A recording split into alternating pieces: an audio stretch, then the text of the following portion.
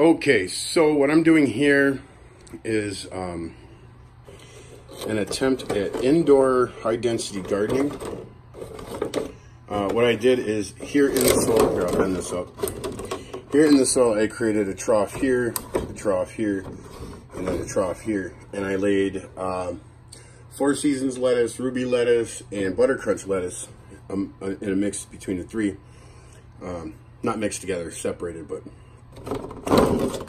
and then, because according to high density gardening, I should be able to harvest 4 times as much usable lettuce per square foot. I can't get the lid back on. I'll do it in a minute. As regular gardening. Basically, you let it grow till it's about 4 to 6 inches long, and then you cut it off with the soil, and you let it regrow, and then cut it off, let it regrow. I've got about 2 square feet here, and planted 3 packs of lettuce seeds. So let's see what happens here. I'll keep you guys updated.